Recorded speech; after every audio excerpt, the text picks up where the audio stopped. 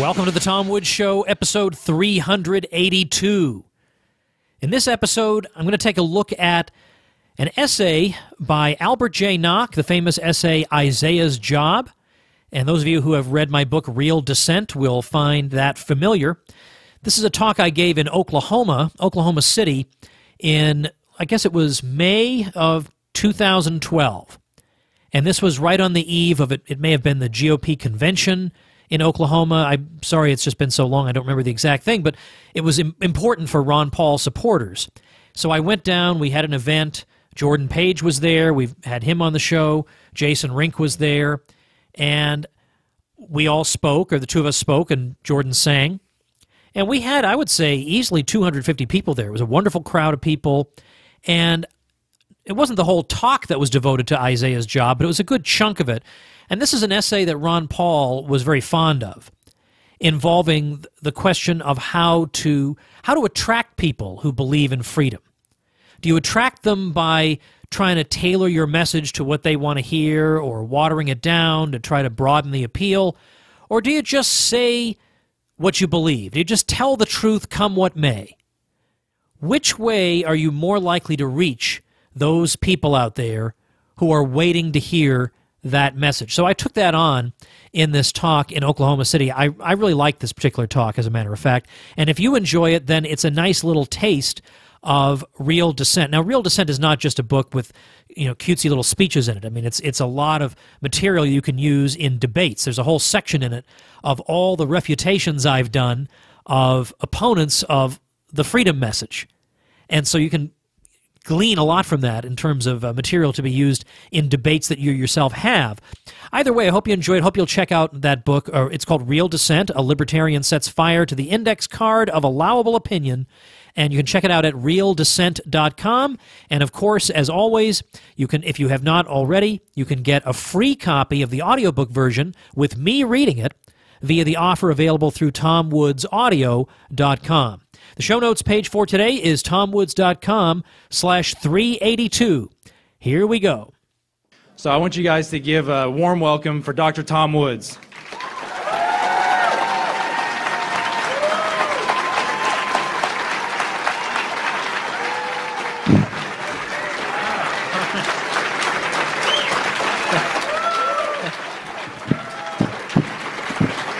Well, thank you guys very much. Thank you very, very much for that. And this is before I tell you that I'm an Oklahoman by marriage. Yeah. We're married here just about 10 years ago at a small chapel in Bethany. And now that we live in Topeka, Kansas, it's sort of drivable to come here and visit my wife's family. So I'm glad to be among you all and feel like I'm at least halfway Oklahoman. I want to point out that I have a special guest here with me tonight. And it's the first time she's ever taken a road trip with me to go on one of my speeches. My eldest daughter, almost but not quite 9 years old, Regina Woods, sitting here in the front.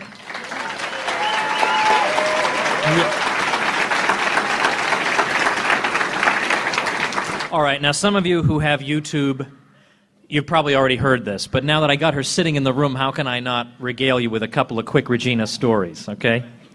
So this is a kid who, when she's 7 years old, the school decides to give her Little Women to read because they feel like, all right, she's such a smarty pants. See what you do with this one, smarty pants. It's 50 gazillion pages long.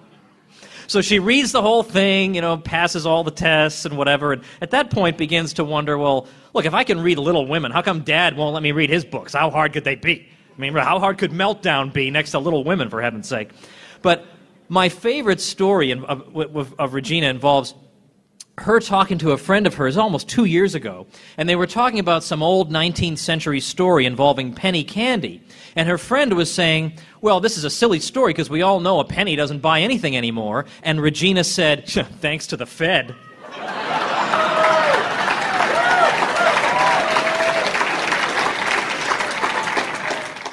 And then in 2008, so she's only 5. In 2008, I had a book come out I co-authored with a guy named Kevin Gutzman. We had a book called Who Killed the Constitution? And Regina wanted to know, she very solemnly asked me Daddy, who killed the Constitution? And then I said, well, it's kind of complicated. A lot of people were involved. And then she looked at me with sort of panicked look. She said, was it John McCain? Like, so she was picking up things that were being said in the household. So anyway, a big hand for her. I mean, come on. Woo! Very glad. And for her, the prospect of meeting Jordan Page, which is so exciting. So all these things are happening in one glorious evening. And again, I'm so glad that you guys came out like this. I mean, you have got to be Ron Paul people if you say to yourself, you know, it's a Friday night, and I think I'll head over to the casino and listen to a speech. All right, we need more people in the world like this. All right, look, let me cut to the chase here. I think we all know what's going on here. The establishment likes elections that it can't lose. That's what it likes. It likes Dole versus Clinton, for example. See, that was the year that I finally said, I'm just not doing this anymore. I refuse to get excited over Dole versus Clinton. They can't lose that one. Now, I wasn't always so astute. 4 years earlier, in 1992, I was 20 years old. Yes, if you're doing the math, I'm turning 40 this year. I don't want to talk about that. Anyway, 1992, I was on my way to becoming the vice president of the Harvard College Republicans, which is, of course, a group of like 3 people. So it's easy to be the vice president. You got a president, a vice president, and a treasurer. That's pretty much the whole thing. Nobody bothers to keep the minutes, so no need for a secretary. So there I was, 1992. The election results are coming in. Bill Clinton is declared the winner. I had my first beer ever. I mean, talk about a dork. I was 20 years old when I drank my first beer, and it was because I was so sad that that great champion of freedom, George H.W. Bush, had been defeated. I mean, you know, so I'm not saying that we should be contemptuous of people who disagree with us. It takes everybody at his own pace figures things out. And I was in the process of figuring things out, but what they want more than anything else is Romney versus Obama. That's what they would love more than anything else, because they can't lose that.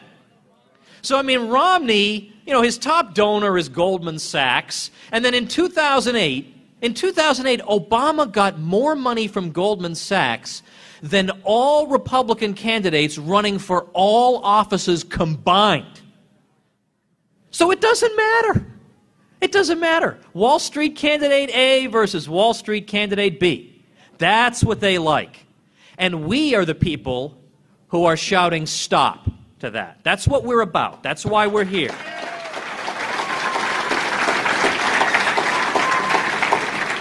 Now, just the other day, now, you know, you read the New York Times. Well, I was saying that hypothetically. None of us read the New York Times. Entirely hypothetical. If you were to read the New York Times, they have an economic columnist named Paul Krugman.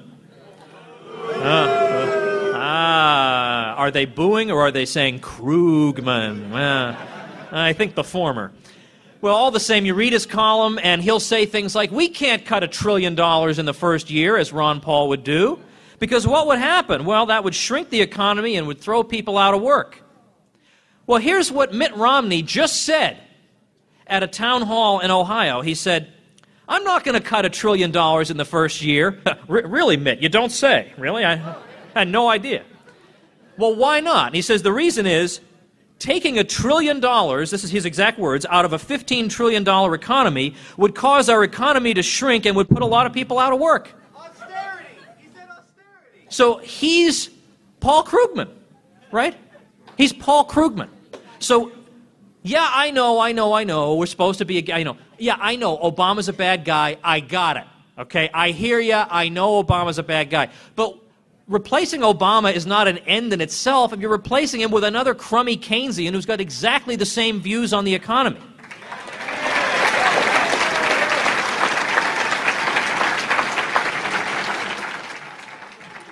I mean, and for him to say that cutting $1 trillion out of the federal budget is taking $1 trillion out of the economy shows the dangerous and ignorant mentality he has. Because I'll tell you what's taking $1 trillion out of the economy. When the government taxes us $1 trillion, that takes $1 trillion out of the economy. All right. Now, however, when I criticize Romney, they will say, you know, you're helping Obama. You're helping Obama by criticizing Romney. No, you know what? You know who's done more than anyone else to help Obama? The people who are telling us we need Mitt Romney as the nominee. Those are the people who've done most to help Obama. Now, a letter went out the other day from the head of, I guess, the former Santorum campaign here in Oklahoma. And now let me say a little something here. I just want, in my own defense, for some of you who, not everybody watches all my videos on YouTube and all that. I don't want to assume things, but I try to be even-handed and friendly. I try to be friendly when I deal with people on the other side, unless they start off vicious. Then I don't give them the benefit of the doubt and I just smash them. But if I think people are people of goodwill, I try to assume they're of goodwill and be courteous. And so when I'm on shows like I've been on Dennis Prager, I'm on Michael Medved, or a whole bunch of these other sorts of programs, Dennis Miller and whatever, I don't go on there saying, hey, you guys are all wicked and you should all, burn forever. I don't do that. I go on, I try to be the best ambassador I can possibly be. And now, if it turns ugly, then, I'll get right in there and fight. But I don't go in there thinking, I got to smash and humiliate and whatever. I want to try to have a meeting of the minds, and at least so that even if I don't succeed, at least they go away thinking, well, those people are a class act. Okay.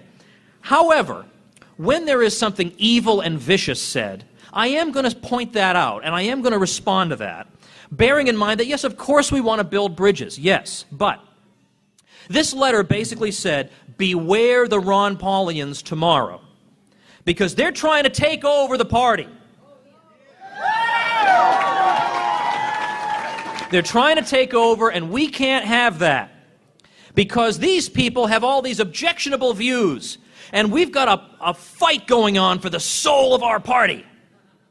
And he went on to use the typical sort of warning. Now, I have to clean this up a little bit because there's a certain young person present, but I mean, he sort of warned that, if these Ron Paul people take over, then before you know it, call girls are going to be selling heroin at your kid's school, so you better watch out, right? It's the usual sort of, just awful, right? Ridiculous nonsense, right? From people who are, by the way, supposed to believe in decentralized government and the 10th Amendment, except when it's issues that, they're just not comfortable with. They want the federal government intervening. You will look in vain for consistency in principle among such people.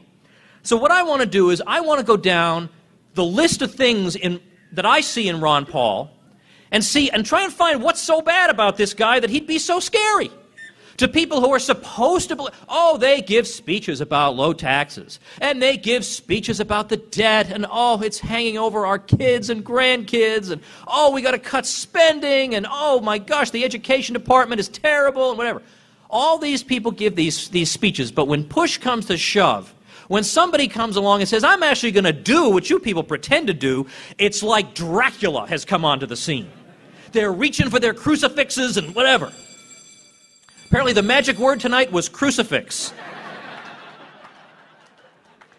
All right, so here are things. In other words, they can't overlook things they disagree with in Ron Paul, like 2 or 3 things. But here's what apparently they can overlook in Mitt Romney. So, for example, TARP, the freaking bailouts, right? The guy supports the bailouts. This is like the key Tea Party issue.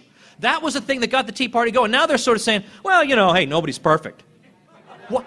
Nobody's perfect? Like, that's how you view TARP? So in other words, it's the same policy Obama supported. So once again, it's Wall Street A or Wall Street B. And there are people who think there's something wrong with us because we're not getting on board with Wall Street B. And by the way, I'd say he's more like Wall Street D-, but I'm just using A and B. All right, then what about education? They're all against federal involvement in education. The local schools should be run by local parents. All right. Well, Mitt is a big supporter of No Child Left Behind. He's not going to shut down the education department. He says he's going to make it a whole lot smaller, and you know what that means? It's going to get a whole lot bigger, right? Like, we know what these phony baloney people mean. Where were Mitt Romney's predictions of the financial crisis? Anybody know of them? Because I'd love to look them up. No, nothing, of course, nothing. Whereas with Ron Paul, you got him on the House floor in 2001 saying the Fed blew up this dot-com bubble, and that burst and wrecked a lot of people. And now they're blowing up a real estate bubble, and that's going to burst and ruin a lot of people as well. He said that in 2001. It happened, it came to fruition in 2008. Who beat him on that? Who was earlier than 2001 on that? Yeah, Paul Krugman in 2005 said, I think housing is kind of heating up. But in 2001 and 2002, he was saying the Fed should heat up housing. Well, yeah, no wonder he predicted it. He called for it. That's pretty easy. So here you got a guy who is so smart. With Ron Paul, you're dealing with a guy who can tell the future. And these people are going, nah, I'd rather have Romney.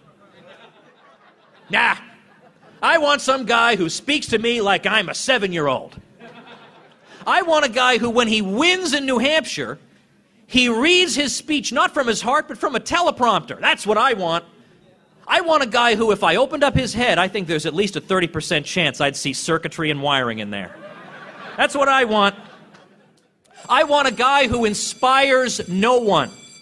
Now, here's a friend of mine, well-placed in Washington, sent me this email the other day.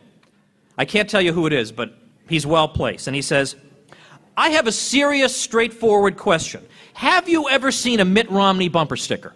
And he says, I never have.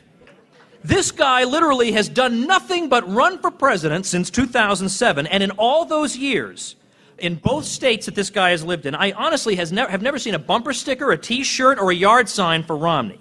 The only place you see any Romney paraphernalia at all is at staged political events or primary delegate events. Maybe my experience is unique, but I doubt it. And he goes on. Contrast this with ubiquitous Ron Paul shirts, hoodies, bracelets, signs, banners, etc., often homemade and quite creative. And finally, he says, Mitt Romney is a terrible politician, a terrible campaigner, and a terrible speaker. He engenders no enthusiasm, loyalty, or interest anywhere. Wow. Well, that's a pretty straightforward view. Whereas not only does Ron Paul inspire people, look at the crowds, but he inspires them to read political philosophers from the 19th century, and he inspires them to read 1,000-page economic treatises.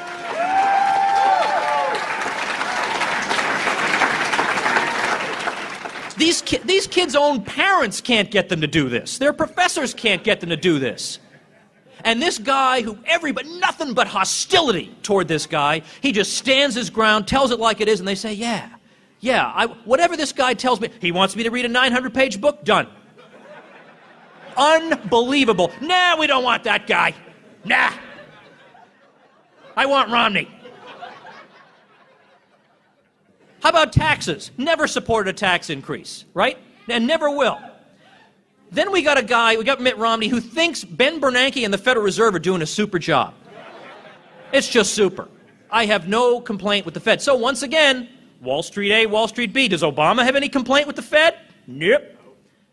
And apparently, there is at least a sliver, I don't want to smear everybody, at least a sliver of the Oklahoma GOP that apparently thinks it's just not that big an issue. Nah, Fed's not a big issue. Sure, it blew up the biggest financial bubble in the history of mankind, but you know what? We need it for stability. All right, but foreign policy, you're all thinking, all right, these are easy, but what about foreign policy, right?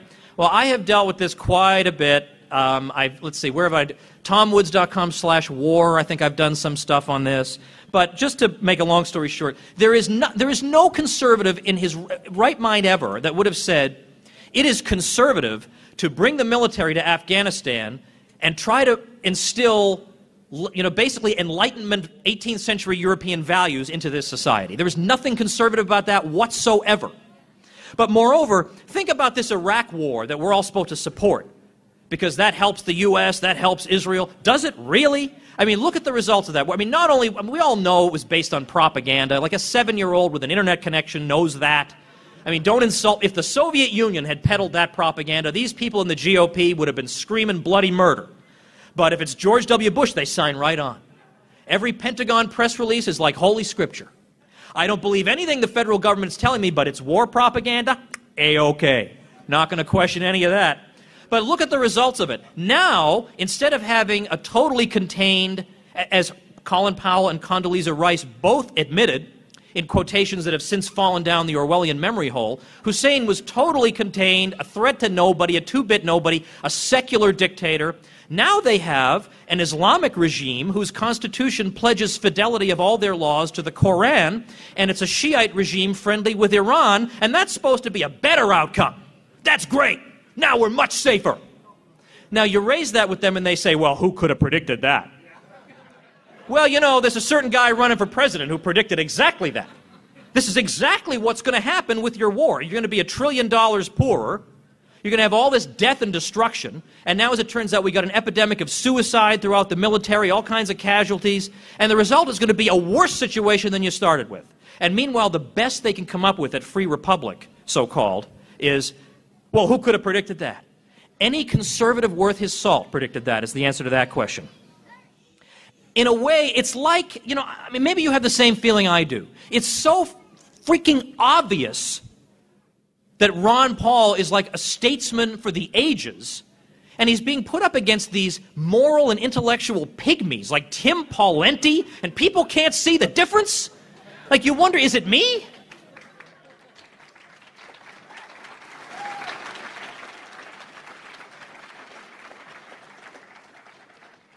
So, to console you, I want to introduce you to my favorite character in all of world literature. Wonko the Sane. Oh, I don't know who that is. You should read Douglas Adams, The Hitchhiker's Guide to the Galaxy series. How many other dorks are in this room? Come on, identify yourselves. All right, yeah. All right, well, book number 4, So Long and Thanks for All the Fish. I believe that's the one. He introduces a character named Wonko the Sane. Wonko the Sane stays inside one enclosure. He believes the entire world is a giant insane asylum. And so he says, my little building, my little enclosure here is outside the asylum. People in the rest of the world are inside the asylum. And to some degree, I feel like Wonko the Sane half the time. Like, because, for example, the fact that it's taken so long for the Federal Reserve to become an issue, when you look at every up and down we've had in the 20th century. You look at the Great Depression, you look at these other fluctuations, you look at the 1990s going into 2000, you look at the housing bubble, and it's always preceded by Federal Reserve credit expansion. The stagflation of the 1970s, it's always, always, always that. I mean, in 1928 or 27 or 28, the head of the Federal Reserve Bank of New York said to a couple of other central bankers in Europe, we're about to give a coup de whiskey to the stock market. Yeah, how'd that turn out? Right? I mean, because eventually the stock market sobers up from that. So its fingerprints are on every one of these business cycles, and yet every time people say, gee, what's causing these? What the heck is causing these ups and downs in the economy? What could be similar about all of them? I mean, I just don't know. I mean, are they all starting in July? Or is it like a half moon? Like what? It's the Fed. I mean, what is the problem? Or how about this? Alan Greenspan, one of the most disastrous Fed chairmen ever, and I mean, that is a coveted prize, right? I mean, a disastrous Fed chairman, it's like a redundancy. But here's a guy, he goes on 60 Minutes, and I don't know if he's talking to Leslie Stahl or Diane Sawyer, I forget who it is, but she plays a clip of him testifying before Congress. You can't understand a word this guy is saying, it's all gibberish. And she says to him, what did that mean? And he basically says, well, you know, he admits that he was blowing smoke to throw Congress off the trail, basically figuring that congressmen don't know anything about the Fed, so you just throw some words around and they'll feel like, oh, okay, well, you know, sorry we asked. He even called his own tactic, he called it syntax destruction. So he admits on national television that I was just blabbering about nothingness to your elected representatives. I'm not an elected representative, I'm some jerk who used to, a former saxophone player in charge of deciding what interest rates should be. And this doesn't terrify anybody. Wonko the Sane, that's who we all are. We're all Wonko the Sane. And right now, we are outside the asylum in this room right here. Or the war propaganda. I mean, come on. Everybody in the world knew that the phony baloney war propaganda for the Iraq war was phony baloney war propaganda. And then the argument the neocons make is, but all the other intelligence agencies thought that Saddam had. Yeah, because they're getting their information from the U.S., you dolt. I mean, obviously they all think that. They're getting their information from the same liars, of course. But when you think about the human cost of this, and I used to be totally oblivious to this when I was younger, I used to think of U.S. military intervention, I used to think, yeah, this is like an awesome video game I can watch from my house, and yeah, this is great. But then you realize that, especially in a case like this, where these people who are being attacked, they haven't done a thing to us, they couldn't do a thing to us. In Afghanistan, the vast majority of these people, if you interview them, they don't even know 9/11 occurred. You ask, they never even heard of this thing. I mean, these are these are human beings. This is not garbage. You can just treat like garbage. And these people who dare to call themselves conservative, which was once a dignified name for humane and civilized people, like Russell Kirk, who would never in his worst nightmare have endorsed this type of war propaganda, they just accept this. They lecture us about moral relativism. You libertarians are all moral relativists. You think you can make up your own morality. And yet, when it comes to foreign policy, they are the biggest moral relativists of all. If the U.S. government tells me it's okay, then darn it, it's okay. They must have some inside information or something. But don't even tell me about it. Don't even tell me. I don't even want to hear it. And you wonder, am I the only sane one here? Now, why do we feel this way? The reason is we belong to and we constitute the remnant. Now, Ron Paul speaks about this once in a while, and I want to finish up by explaining what he means. The Remnant is a reference to a great essay by Albert J. Nock, this old right figure from the early, middle part of the 20th century, the first half of the 20th century. And Nock wrote this famous essay, beautiful essay, called Isaiah's Job. And now Nock, to my knowledge, was an agnostic. He was not a religious man, but he borrowed Isaiah from the Bible.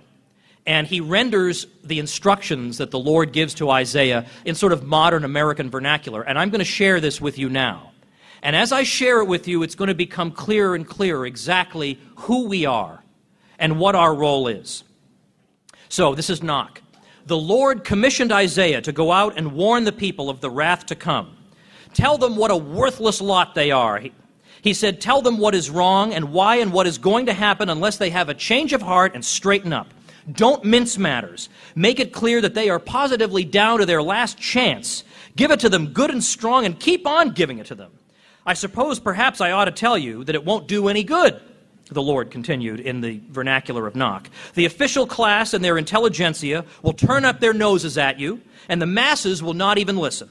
They will all keep on in their own ways until they carry everything down to destruction, and you will probably be lucky if you get out with your life. Well, Isaiah had been very willing to take on this job, but when this prospect was explained to him, it put rather a new face on the situation, and it raised the obvious question, if the enterprise is doomed from the start, if no one's going to listen to me, why even bother? And the Lord said, again in the Nock vernacular, you are missing the point. There is a remnant there that you know nothing about. They are obscure, unorganized, inarticulate, each one rubbing along as best he can. They need to be encouraged and braced up, because when everything has gone completely to the dogs, they are the ones who will come back and build up a new society. And meanwhile, your preaching will reassure them and keep them hanging on. Your job is to take care of the remnant. So be off now and set about it. Now do you see?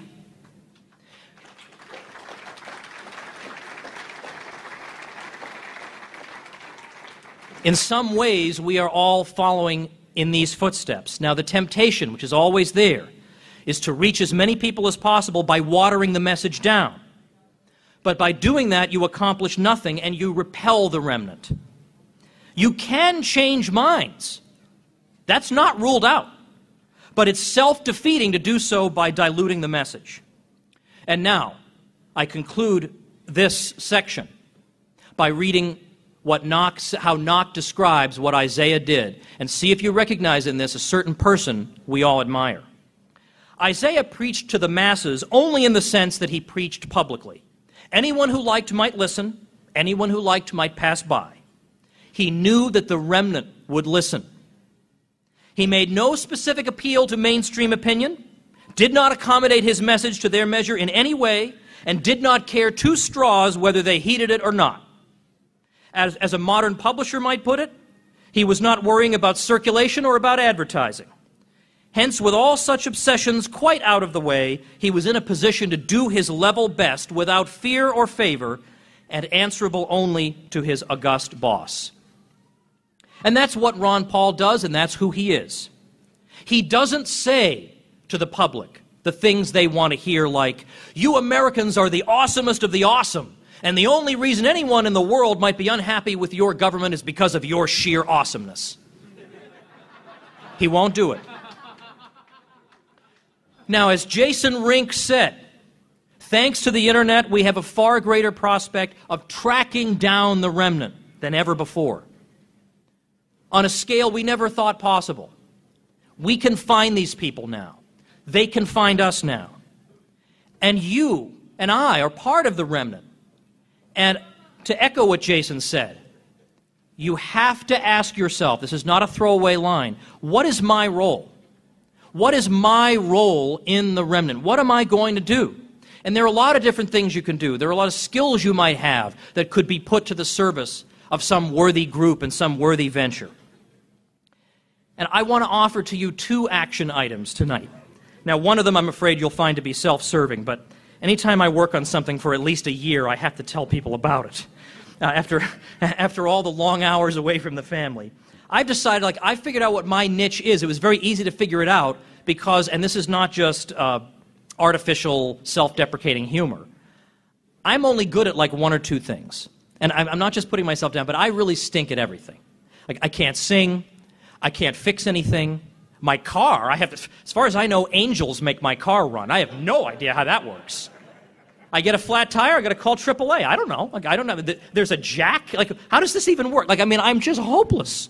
I was the last guy getting full serve gas until they just finally stopped doing it. I had to figure it out. I can't do, people who are carpenters absolutely blow my mind. These people seem like magicians to me. I have no idea how this is done. And that's beautiful, by the way, to have that moment where you really appreciate the division of labor. You appreciate other people. Other people are doing things that if I had 3 lifetimes, I couldn't do. So I better focus on the one thing that I can do. One thing I can do is write. I write like crazy. I can't stop myself. I write and write, but also I explain things. This is one thing I'm going to take credit for, is that because I was the guy who in high school, whenever there was a basketball player that was at risk of being kicked off the team for academic reasons, they'd send him to Woods. Woods will teach that guy math. And I would sit down with the people on the women's team, the men's team, and I would teach them the math, and they would pass. And the coaches thought, okay, I used to want to make fun of this guy and give him a wedgie, but now I got to hand it to him. He's saving my players. This, I don't know what he's doing. But basically the way I do it was just, I thought to myself, when I was trying to understand this crazy stuff, what was the stuff I wish my teacher had said to me from the start so I wouldn't have had to have 3 hours struggling to figure it out? What were the things I wish, if only the teacher just said this to me from the beginning, I would have gotten it. Well, I just say those things to people, and they say, oh yeah, well, my teacher didn't explain it that way. All right, I can explain things. I can write and I can explain things. So what I've been working on is something that I just premiered last month, because I figure not anytime soon are the universities going to stop teaching propaganda, and the high school is going to stop teaching propaganda. So I thought, instead of just whining, hey, the universities are teaching propaganda, that stinks, get off your lazy behind and do something about it. So I thought, I'm going to do something about it. I'm going to get on the internet, and I'm just going to teach people U.S. history, the real, actual thing. And I'm going to have friends that I trust teach real European history. And I'm going to have friends that I trust teach real economics. And just go over the heads of these propagandists so that anybody sitting anywhere in the world can just turn it on and bang, it's right there. That's my niche.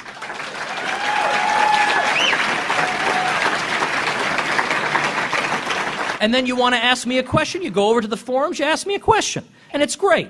And it's just great. And you can listen to the stuff in your car. I hate wasting time in my car. I'm on this earth for only so long. I want to learn everything there is to know. I don't have time. I want to learn something all the time. Here you go. So my first action item, as a personal favor to me, I am asking you to pay a visit to my new site, libertyclassroom.com. The second action item is a personal one for you, and it amplifies Jason's message. You have got to figure out what your niche is, because we don't have room for spectators in this. Because we are the remnant. We are, by definition, a minority.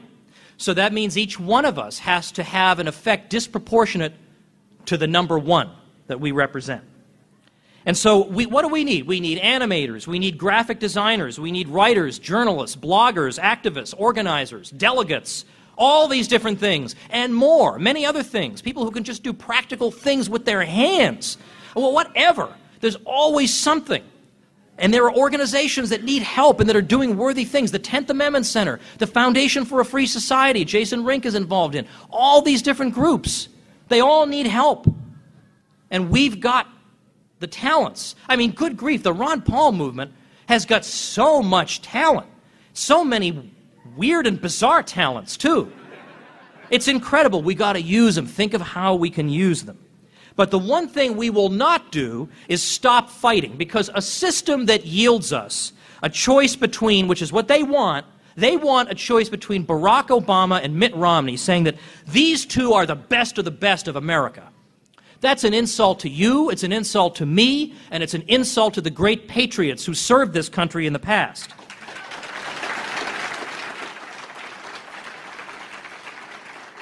So let us go out there, not water ourselves down. Now, that's true. Sometimes you think of ways to appeal to people. You don't immediately go after the one thing you disagree on. You have to have tact. You have to be clever. That's true. But ultimately, you can't sell out. We got to find the remnant. We got to encourage them. We got to educate them. We got to inspire them. We got to build them up. We got to increase their numbers.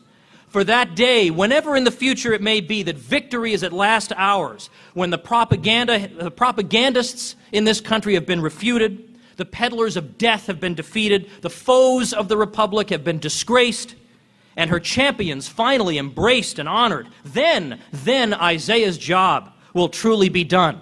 Let us get to work, ladies and gentlemen. Thank you very much.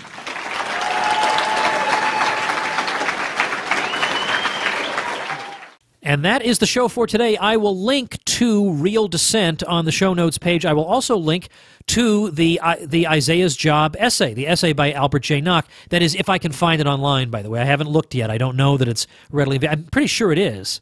Pretty sure it is readily available online. And if it is, I will be linking to that as well at tomwoods.com/382. If you are enjoying the show, remember, please consider supporting the show.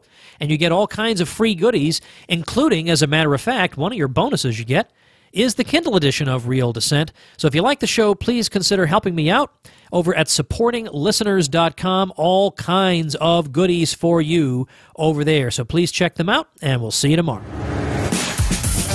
The Tom Woods Show.